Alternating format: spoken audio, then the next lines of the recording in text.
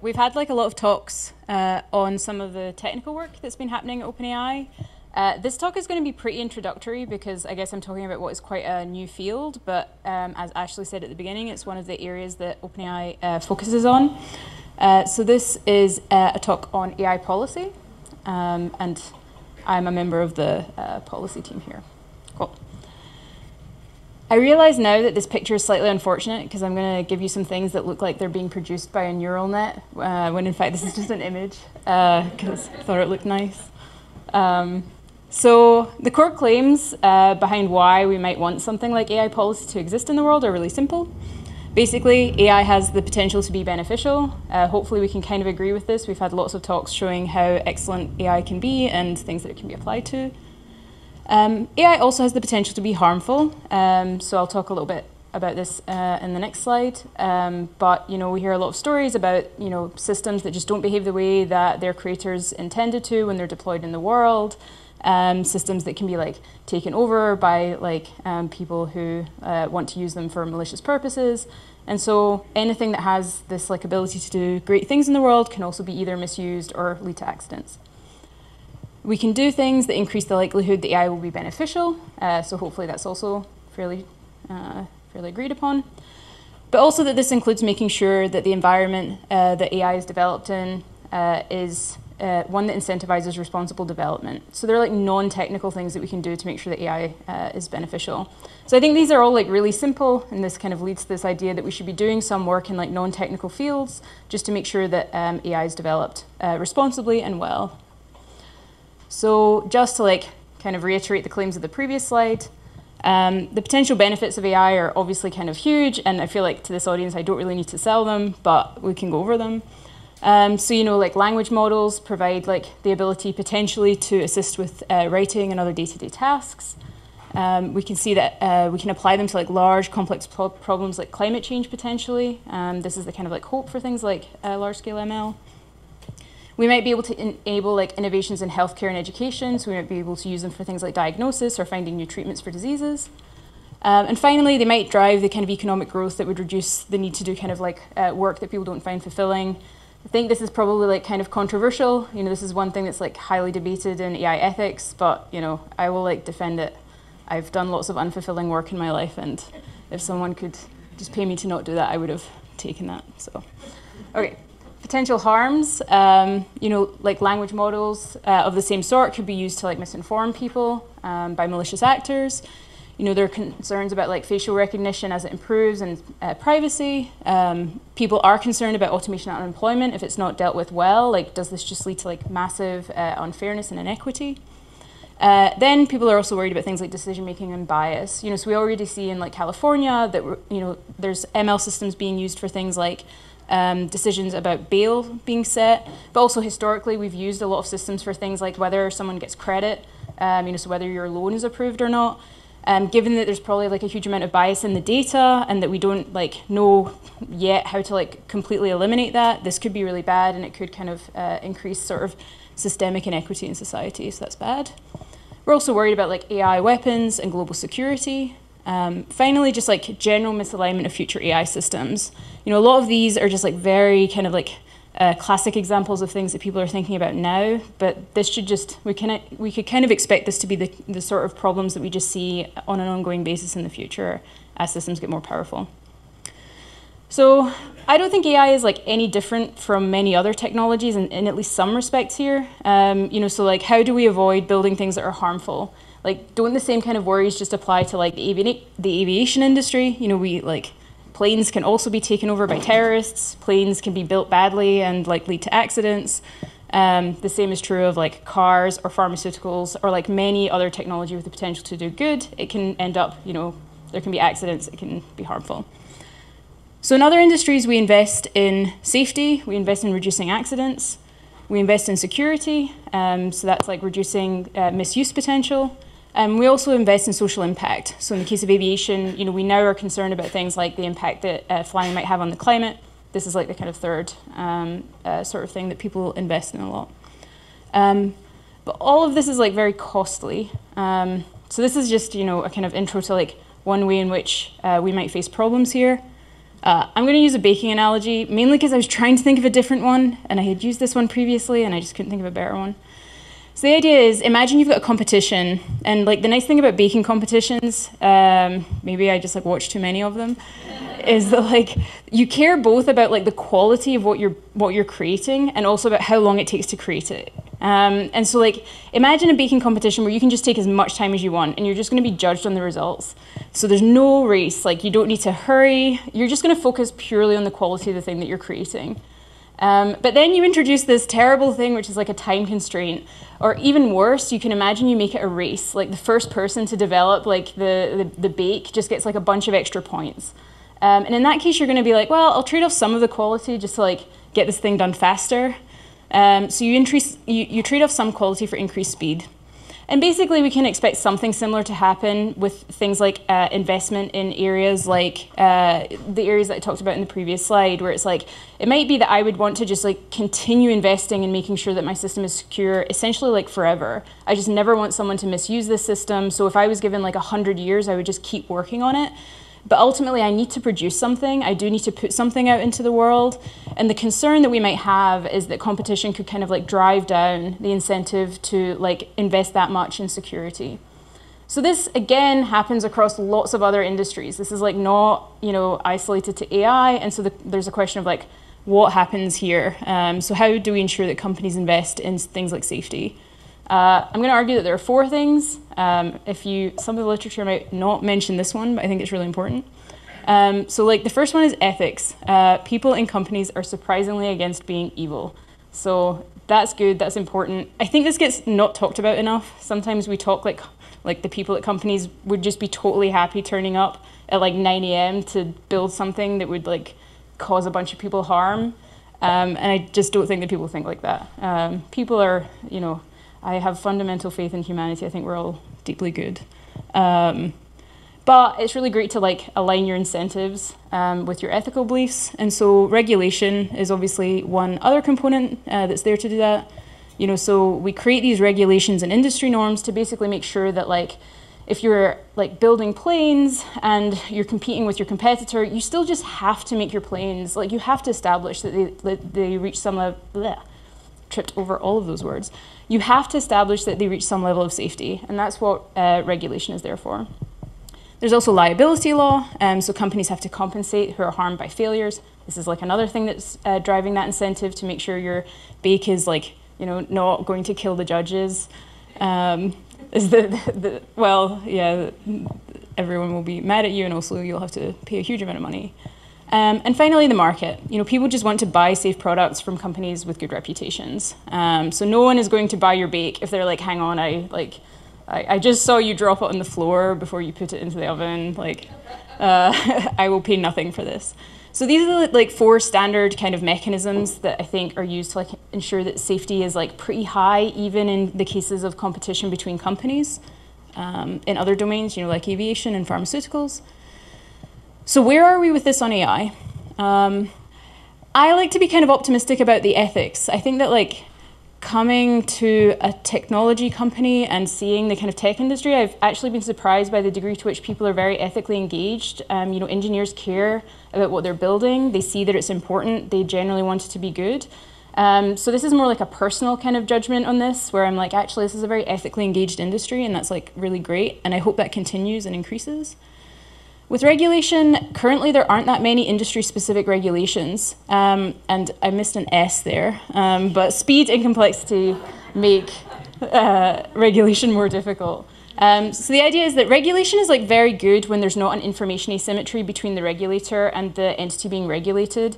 It works much less well when there is a big information asymmetry there, and I think in the case of ML, that does kind of exist. It's very hard to both keep up with I think for regulators, keeping up with contemporary ML work is really hard, and also the pace is really fast. So this makes it actually quite difficult as an area to build very good regulation in. Liability law is another thing where it's just a big question mark, because for ML accidents and misuse, in some cases it's just unclear what existing law would say. So if you build a model and it harms someone because it turns out that there was data in the model that was biased, and that results in a loan being denied to someone, who is like liable for like that harm that is generated, and you get like easier and harder cases of this. But essentially, like a lot of the kind of I think that like AI and I think that like contemporary AI actually presents like a lot of problems with like liability law that will hopefully get like sorted out. But you know, in some cases, I just think this is like unclear. Finally, like market mechanisms, people just need to know how safe things are for market mechanisms to work well. And you know, in the case of like a plane, for example, I don't like know how safe my planes are. I don't like go and look up the specs. I don't have like the kind of engineering background that would like let me actually evaluate, say, a new plane for how safe it is. I just have to trust that someone who does know this is evaluating how safe those planes are, because there's this big information gap between me and the engineers. And like, this is also why I think we shouldn't necessarily expect market mechanisms to kind of do all of the work with AI. So this is to kind of like lead up to this, like to show that there's like a broader problem here, and I think it also applies in the case of AI. So to bring in sort of a contemporary example, like recently in the news, there's been like concern, you know, like vaping is this kind of like new technology that is currently like kind of not under the purview of like the FDA, or at least like generally not heavily regulated. And now there's concern that it might be like one of the kind of, it might be causing like pretty serious illnesses in people like across the US. And I want to like, I think this is like a part of a more broad pattern that happens a lot in industries. So I want to call this like the reactive route to safety. So basically a company does the thing harms people. This is kind of like what you don't want on your company motto. Do the thing harms people. People stop buying it. People sue for damages. Regulators start to regulate it. This would be like really uninspiring as your like company motto. And so like, but this is actually a very common like route to making things more safe. You start out and there's just like no one who's like there to make sure that this thing like goes well, and so it's just up to like people buy it, they're harmed, they sue, regulators get really interested because suddenly your product is clearly harming people. So is this a good route for AI? So I'm like, reasons against. I like the laugh because I'm like, hopefully that means people agree, like, no, this would be terrible. But I'm just like, well, one reason, like, just to give like the additional things of like, obviously that's kind of a bad way to do things anyway. AI systems are like can often be quite broadly deployed almost immediately. So it's not like you just have some small number of people who are consuming your product who could be harmed by it in the way that like a small bakery might. Instead, you could have a system where you're like, I've built this system for determining whether someone should get a loan. In principle, like almost every bank in the US could use that the next day. And that's like the potential for like widespread deployment makes it quite different from like technologies where you just have like a really small, or like any product where you have just like a small base of people. They have like the potential for a really high impact. The loan system that I just talked about could basically could in principle like really damage the lives of a lot of people, like apply that to things like bail systems as well, which we're already seeing, and even more so with things like, or potentially with things like misinformation systems. Finally, in a lot of cases, it's just difficult to attribute the harms. If you have something that's like spreading a huge amount of misinformation, for example, and you can't directly attribute it to something that was released, this is kind of concerning because it's not like this route might work. This route actually like requires you to be able to see who caused the harm. And whenever that's like not visible, you just don't expect this to actually lead to like good regulation. So finally, I just want to say, I think there are alternatives to this kind of reactive break things first approach in AI. And this is hopefully where like a lot of policy work can be useful. Cool. So just to give a kind of like brief overview of like policy work at OpenAI. So I think I'm going to start with like the policy team goals, just to give you a sense of what we do. So we want to increase the ability of society to deal with increasingly advanced AI technology, both through like information and also through like pointing out mechanisms that can make sure that technology is like safe and secure and that it does have like a good social impact. We conduct research into like long-term issues related to AI and AGI. So we're interested in what happens when these systems become more powerful. So not merely reacting to systems that already exist, but trying to kind of anticipate what might happen in the future.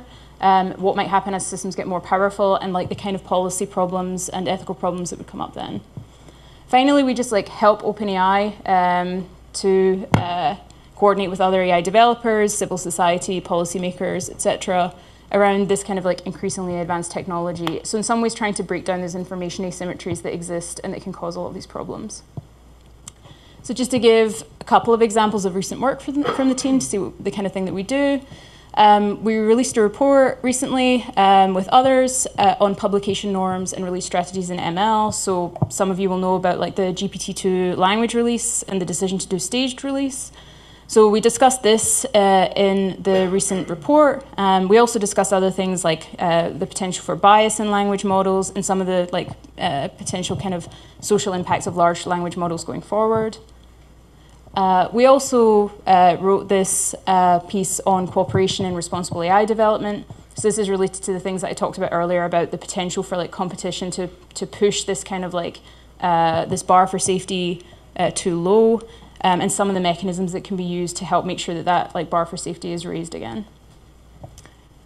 Finally, since this is kind of an introduction to this whole field, which is like kind of new and emerging field, here are examples of questions that I think are really interesting and broad, but can be like brought down to these like very specific applicable questions. So what does it mean for AI systems to be safe, secure, and beneficial, and how can we measure this? This includes like a lot of traditional AI ethics work. Like my background is in ethics. And so a lot of these questions about like how you make a system fair and what it means for a system to be fair, I would think of that as falling under the what is it for a system to be socially beneficial. And I think that work is really interesting. And I do think that there's just like this broad family of things that are like policy and ethics and governance. I don't think of these as like separate enterprises. And so this is an example of why. What are ways that AI systems could be developed that could be particularly beneficial or harmful? Again, trying to like anticipate future systems and ways that we might just not expect them to be harmful, and they are. And I think we see this with existing technology. It's like maybe it's like trying to anticipate the impact that technology will have is really hard, but like given the huge impact that technology is now having, I think like trying to do some of that research in advance is worthwhile. Finally, what can industry policymakers and individuals do to ensure that AI is developed responsibly? This relates to a lot of the things that I talked about earlier. But yeah, like what kind of interventions can we have now? Are there like ways that we can inform people that would make this stuff all go well? Okay, last slide, except the one with my email on it, which is the actual last slide. So how can you help?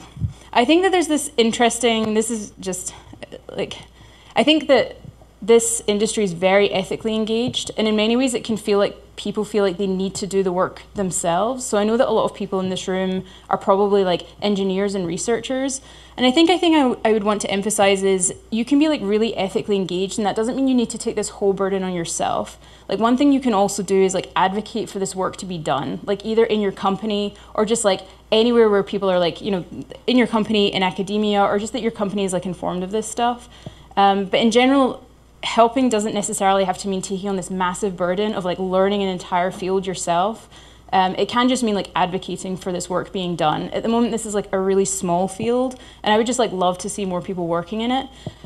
So I think advocacy is like really important, but I also think another thing is you can like technically inform people who are working in this. Like we have to work closely with a lot of the teams here, and I think that's really useful. And I think that like policy and ethics work is like doing its best basically when it's like really technically informed. And so if you find yourself working in a position where you're like a lot of the things that you're doing feel like they are important and they would benefit from this sort of work, like helping people who are working on it is like a really excellent way of helping. So it's just like it's not the only thing that you can do is like spend half of your time doing the work that like I'm doing and the others on the team are doing. You can also like get people like us to do it, you know. We love it, like. And if you're interested in this, so thank you very much.